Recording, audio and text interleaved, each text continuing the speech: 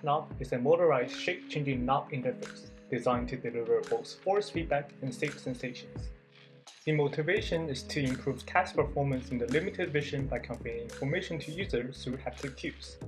Dynamic force feedback is generated by the DC motor, while 6 servo-driven expandable fins create variable shape sensations. At least 6 unique shape configurations can be transformed from the default cylindrical knob shape. Several fundamental force feedback features have also been developed, now demonstrating 3 of them with GUI. A switch, rendering a virtual bump between 2 virtual walls. A dial, rendering 6 evenly spaced indents. A damper, varying rotational resistance with rotational speed.